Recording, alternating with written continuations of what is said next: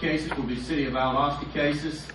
Again, final action for the City of Valdosta cases will be on Tuesday, May the 10th at 5:30 p.m. in the Mayor Council Chambers.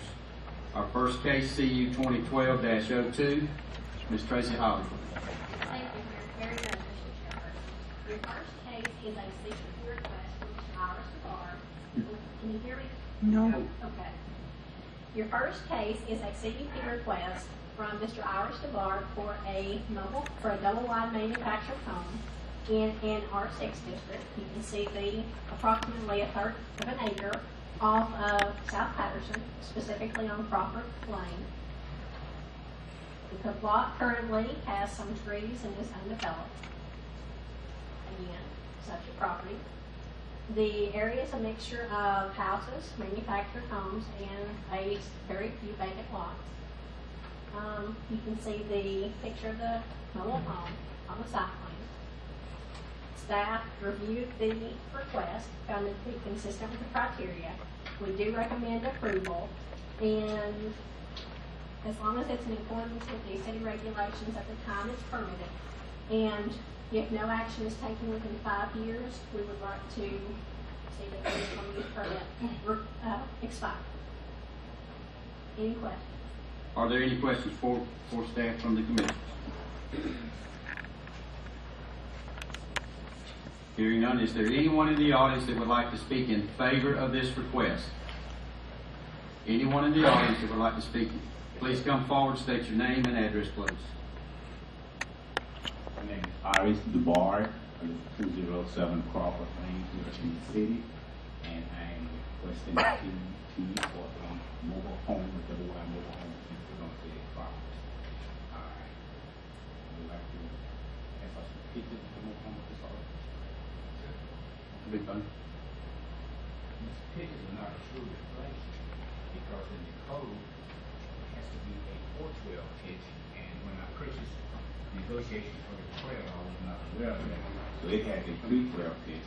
So once I got the requirements and the specification, I went back to the manufacturer, and for an additional $3,300, I'm having a 412 pitch to meet the requirements, as well as a 6-inch overhang from the roof, where I can be in compliance with the trailer on the property.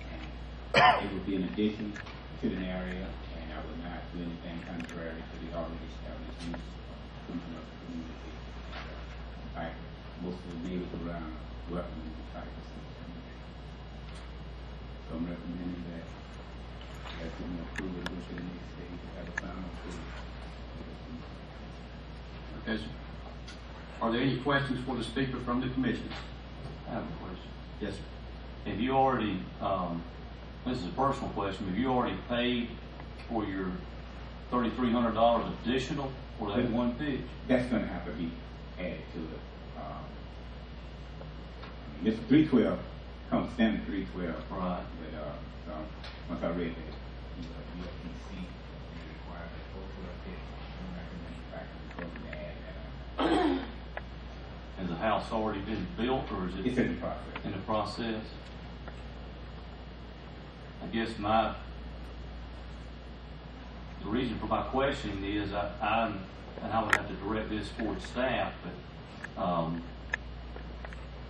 if there was a way we make an exception in this case, I think require somebody to pay $3,300 additional dollar to add 1 foot of pitch to a roof is something that I would be concerned about.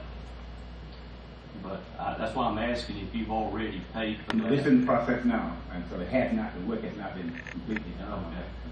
All right. That's all. Okay. Are there any other questions for the speaker? Okay. All right. Thank you, Mr. Bowman.